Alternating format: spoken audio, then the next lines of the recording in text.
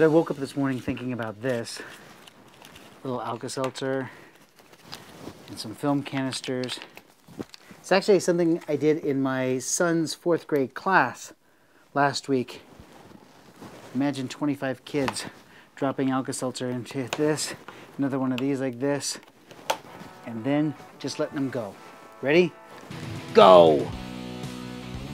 Bam! There's one. Yikes. Come on. Why can't they all go at one time? There's two. Oh, that was a cool one. See, what's stupid about that is that if you pop it in that direction, it just throws water everywhere. And this is why kids like this so much. So here I was in my son's 4th grade class, and I'm showing him Newton's law, because they're going to do this whole unit on rockets. We're doing for every action there's an equal and opposite reaction, and while I'm trying to show them that, kids are wanting to find out what these are, because they don't know what these little things are, and I'm calling them film canisters because that's what they're called. Little did I realize that if you're in 4th grade now, you've probably never seen your parent use 35mm film. You have no idea that it's a film canister. This week, it's all about flying film canisters. I want to show you some cool things to be able to do with them, a way to be able to launch a bunch of them at one time, and what happens if you take it to an extreme level. While this is fun, what if you could do this with a trash can? So here's everything you need, just some Alka-Seltzer. You can find the generic stuff. It's an effervescent tablet. You're going to need to have some film canisters and, of course, some water. The cool thing about this is that you get the reaction without using vinegar and baking soda. So your traditional vinegar and baking soda would work in here just fine, but this means that the Alka-Seltzer tablet reacts with water.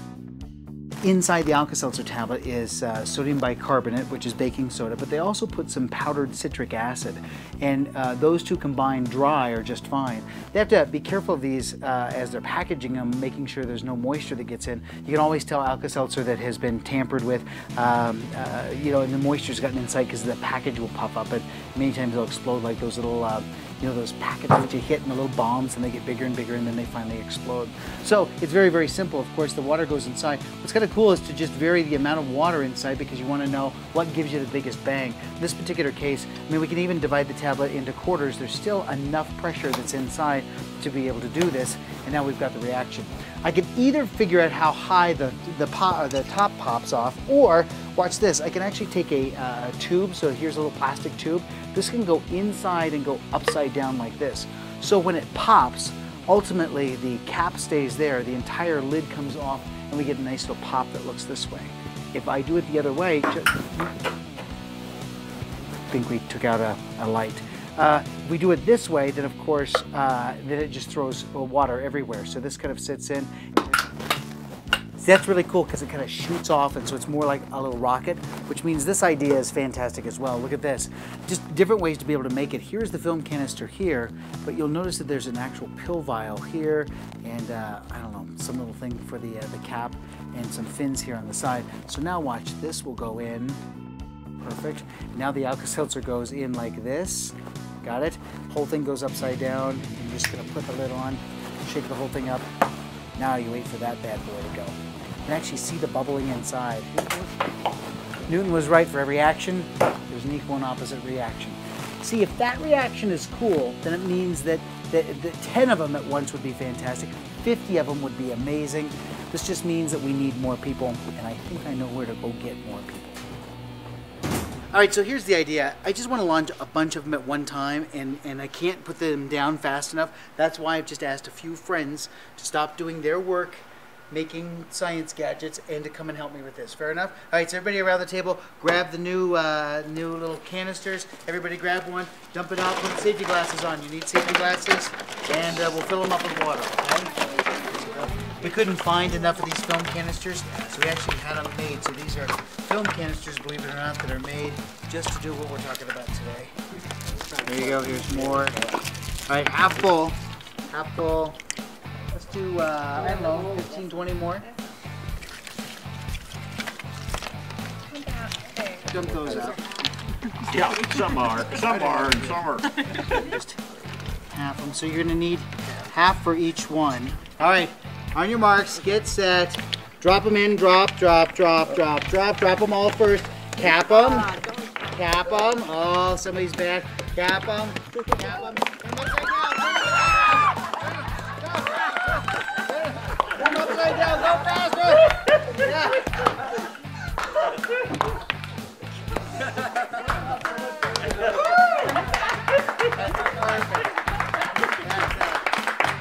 This is just a mess. All right, so I was looking for huge popping all over the place.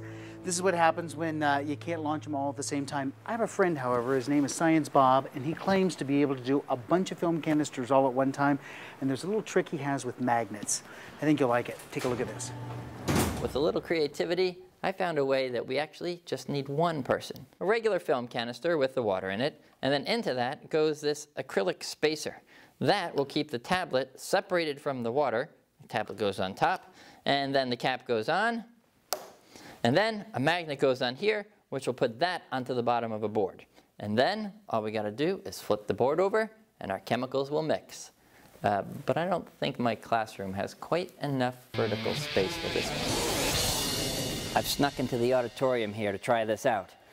Underneath this board are 200 film canisters with the little spacer in them, the Alka-Seltzer, and the water. When I flip this over, they'll mix, and we should launch 200 of these film canisters more or less kind of all at once.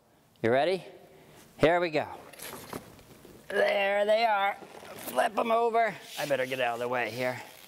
All right. Well, see, there's a little one. That was it. Oh, there they go. Oh, now they're going. That's good. Oh, that's awesome. Look at that. That's crazy. Oh, my God. See? Just one last one. All right. That was awesome. Where do you guys keep the brooms? Brooms? They over here? Brooms? All right, as cool as Science Bob's idea is for launching all those film canisters at one time, I had a television producer here recently that wanted me to launch the can, but this is the can that he wanted me to launch. This is a trash can, and I don't care how much Alka-Seltzer you try to put in there, what kind of seal you can get across the top, I just couldn't get a good launch on something like this. So we headed out to the parking lot, and the other thing that we thought that we would use to launch it, since the Alka-Seltzer is nothing but compressed air, actually compressed carbon dioxide, we thought, could we compress air in such a way that we could cause this to launch up into the air? We knew that most of the air is made of nitrogen, so why not launch it with nitrogen? It's not going to be bad for the environment. The only problem is you've got to change it from a gas to a liquid and allow it to expand. This is the part of the program I have to tell you, don't try this at home. We got this video footage because we videotape everything that we do for television and send it to the producers and kind of get their approval. So what you're about to see was actually filmed in our parking lot, and we just let the cameras roll, and well, take a look. Here's what happened. Okay, ready? Let's try that. Okay, here's what's going to happen. We're going to take it over there, we're going to cap it, and then we're going to drop it in. Ready?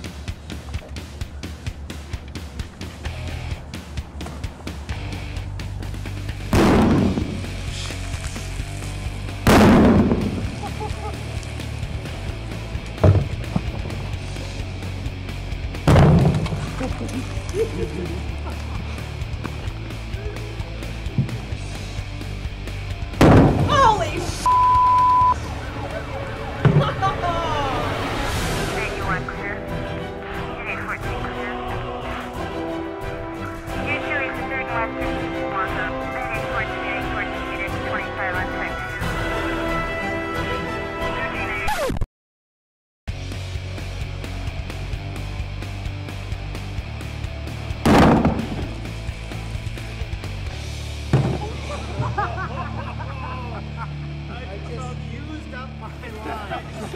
Well, guess that wasn't really a very good idea. Just stick with the film canisters. Stay in school, learn to read. That's it. All right, it's a wrap, guys. Let's go. Well, if you enjoyed this week's episode, go ahead and click the subscribe button here. You'll be the first to know when a brand new episode appears each week. This button right here will show you some more cool science experiments that we do outside of this show.